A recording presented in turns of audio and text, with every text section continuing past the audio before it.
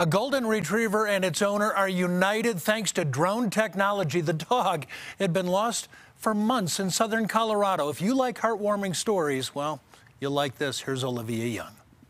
82 days. That's how long a golden retriever survived lost in the wilderness of Fremont County. But in all that time, her family never stopped searching for her, and a community-wide effort eventually brought her home. On June 21st, Taylor Salazar's father crashed his car after having a seizure while driving. In the ensuing chaos, Taylor's 3-year-old golden Farah was lost. Where 9 meets 50 is where the accident happened.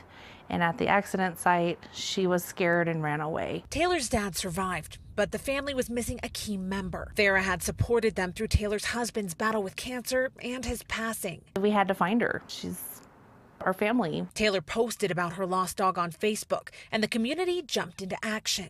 It blew up. We had, I think, 1,200 shares in 2 days. Strangers searched for Farah on horseback and ATV. As days turned to weeks and then months, there were several Farah spottings, but no luck catching the dog. They called her the ghost of 8 Mile Hill. So you'd see her and then she'd disappear. As fall approached, hope was starting to dwindle.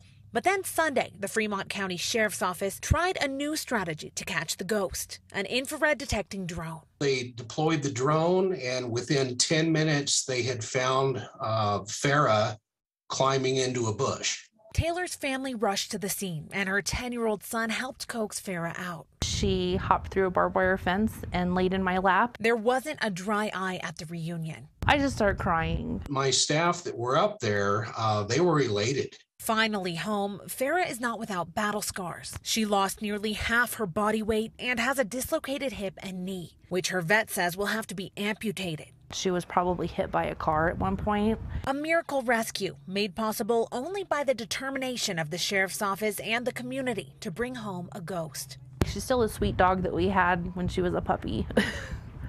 Now, after 10 weeks of starvation, Farah's family will need to slowly reintroduce her dog food into her diet as they nurse her back to her old health. In Cripple Creek, I'm Olivia Young, covering Colorado First. Olivia.